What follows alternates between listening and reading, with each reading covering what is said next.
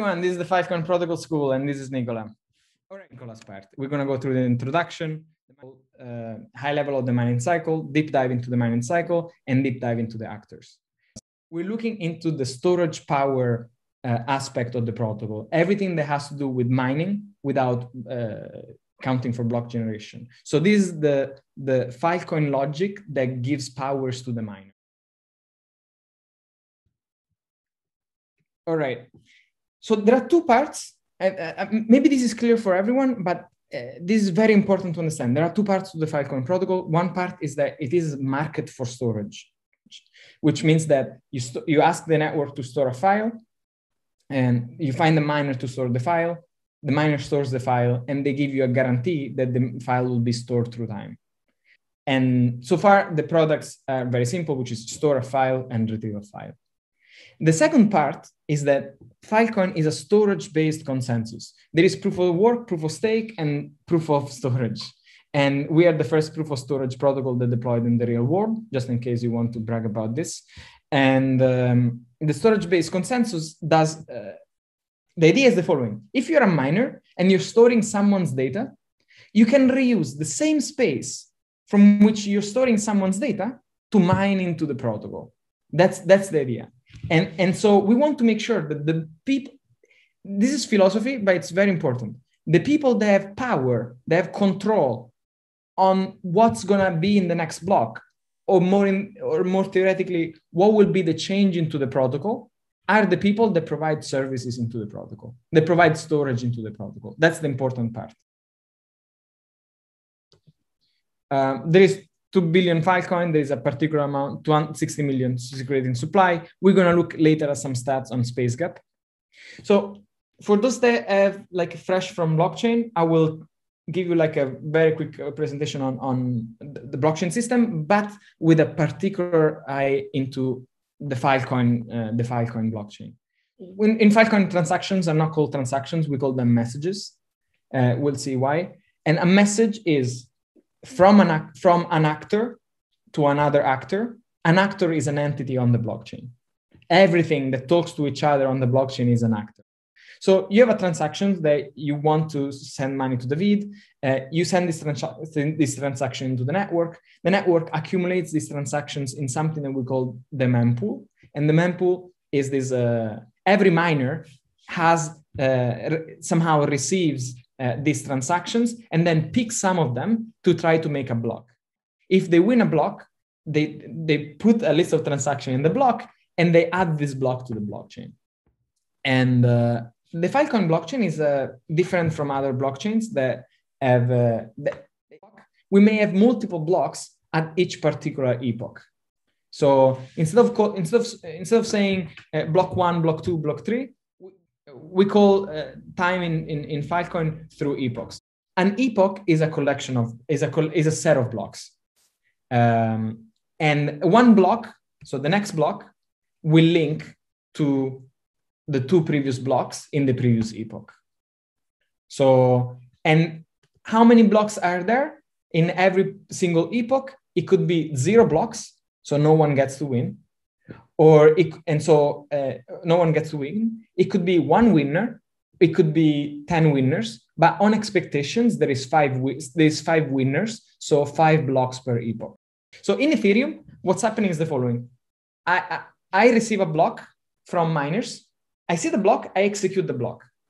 In Filecoin, you cannot execute the block because you don't know if you're going to have more than 1 block. Okay, so what's happening is that in Filecoin, you receive several blocks for epoch X. You need to wait until you see the first block on the next epoch that links to the previous blocks to sort those blocks and execute them. Blocks are sorted in hash order, I think, and transactions are executed by the order of the blocks. If a transaction appears in 1 block, it's executed. If it appears in a second block, this is the second transaction is not considered, is excluded. It gets deduplicated. So this is very important. This is the core of many problems that will come later. In Filecoin, you don't execute blocks as you receive them. You execute them once you're done with the epoch, and the next block links to the previous blocks, and now you can execute them. every block has a list of transactions and you want to update the balances and so on. Whenever you're done updating the balances, sorry, let's call this epoch X and the previous one is X minus 1. When you are at X, you execute all the blocks of the epoch X minus 1. You update all the balances. When you update the balances, there is something that is called the state. So part of the state is balances, but there is more states that we'll see later. And so this block links to the previous blocks and the parent state root. And a state root is the root hash of the Merkle tree of the state. But what I'm saying is that you can only update the state once you execute the previous blocks. And every epoch, you have an updated state. You have a new state. Can you have multiple states at each epoch? No, because, okay. This is the last high-level introductory slide, which is you have the blockchain, and the blockchain, you can think of it as the list of all blocks. But as blocks come in, you must execute them. How do you execute these blocks? You execute them in the virtual machine. What is the virtual machine? What is this complex name? It's just a state. You can think of it as a state machine where the block comes, the block has a set of transactions. You execute transactions in order, and each transaction is executed in this environment, which is called the virtual machine. And in the virtual machine, you have a set of actors. So there is no transaction that doesn't speak to actors. So what is an actor? Your balance, your account where you spend tokens is an actor. The multisig is an actor. The miner is an actor. The storage market, which is the actor to which you talk to make deals, is an actor. And we have other actors, and we're going to go through every actor in a second. But every single time you do an action on the blockchain, you're asking one actor to talk to another actor. So for example, whenever you move money from one place to another place, you say from actor Nicola to actor David. And the function that is called on the actor, each actor has a set of functionalities that can be triggered, methods that can be triggered, is send. When you claim money from the multisig, what's happening is that you're going from your account you're sending from a message from your account to the multisig actor, and you're sending a message that says withdraw. So the general idea is that we have the blockchain. In the blockchain, sits the virtual machine. The virtual machine gets transactions from the blocks and updates everything that goes to the virtual machine updates the virtual machine state. And the virtual machine state is updated after every transaction that is executed. And the final state of an epoch gets stored into the next block. In other words, at every epoch, there is one final state. And that is the result of the execution of all the messages through the virtual machine. Okay, so the virtual machine executes messages that are ordered by the blockchain. And each message is from an actor to another actor. An actor is an entity on the blockchain which receives messages. And an actor has callable methods that are sent by other actors.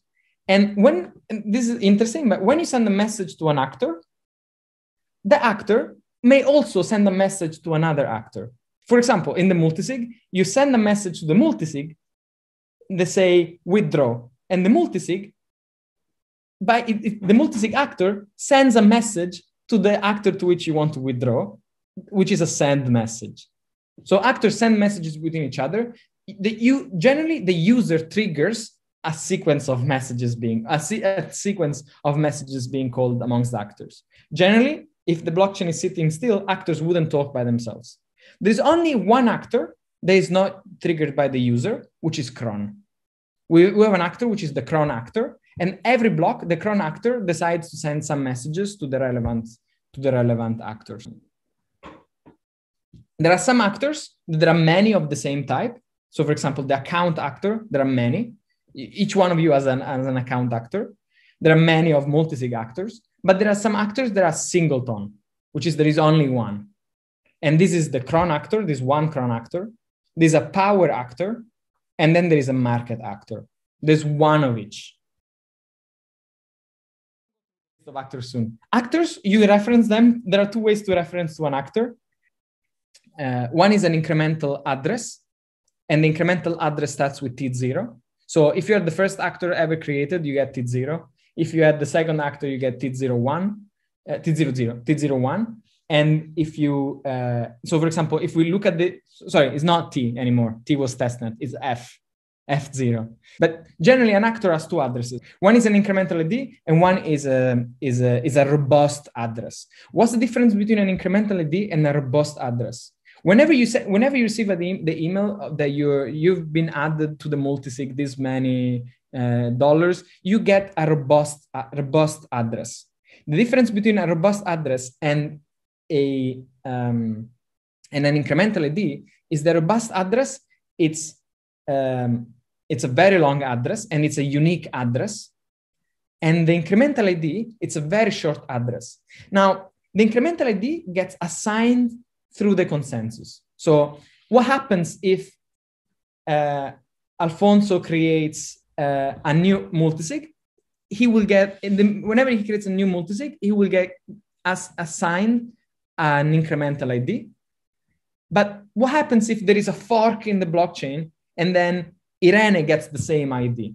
So incremental IDs gets assigned by the blockchain, and you need to wait for a long time, which we call finality, before they're finalized. So if someone comes to you and say, hey, this is my F0 address, you want to make sure that they have been having the F0 address for at least a day. Otherwise, it could be that you're sending money to someone else. These F1 addresses are addresses generated with a particular key, which is SecP, which is probably SecP. There is another which is probably what you all have with ledgers. And then there is some other addresses which are generated with the BLS. It's a different signature scheme. And then T2 is the address that gets assigned to multisigs and things and so on. So the difference is whenever you create your own account actor, the robust address of your account actor is the hash of your public key. T0 addresses are for incremental. From 0 to 99, they are reserved to Protocol Labs and to do special actor stuff in the future and so on.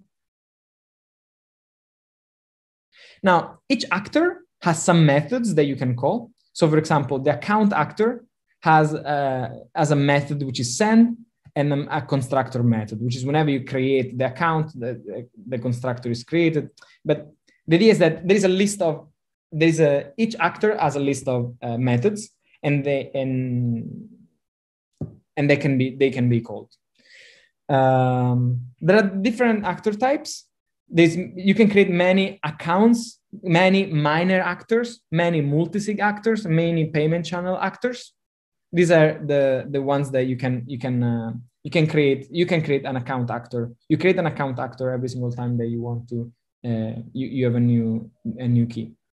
And now there are the genesis actors. These are actors that are in the protocol to stay, which is I don't know what the system actor does. The init actor, I think, is the actor used to create new actors. The reward actor is the actor that correctly calculates and distributes the block rewards. The cron actor is like a clock. Every epoch they decide to do, it decides to send some messages. So we'll see later what. With the power actor, which takes into account how much power the network has and how much power each individual miner has. It takes account what is the total power in the network.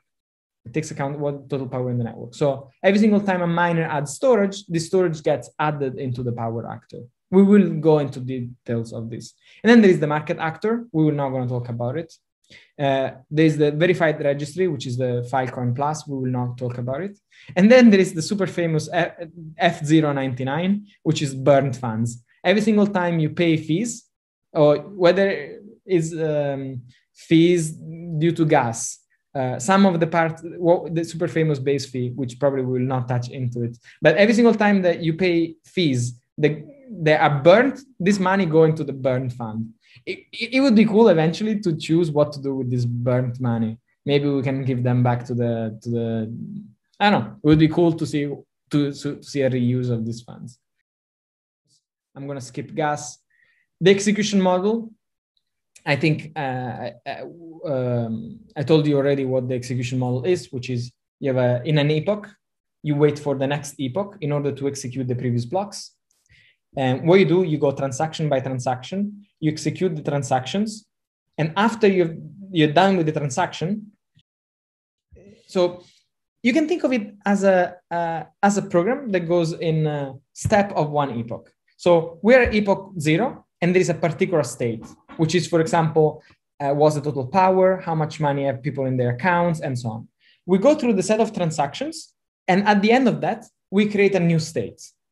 And the new state has the updated power, the updated list of transactions, and so on. We have a new set of blocks, we update the new state. At every epoch, a new state is generated. And the state, we often call it state 3, because the state, you can think of it as a large, as a large DAG. And a message could trigger state updates. And when people send a message, they pay gas. And what is gas? Gas is how much it costs to do a state update. How much it costs to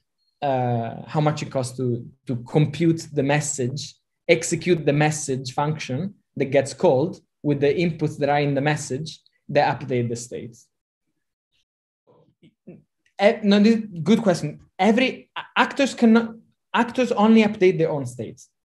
You can send a message to another actor, and that message triggers a state update, but you don't write the memory of another actor. The state 3 is the list of all actors, and each actor is a DAG of the content that they care.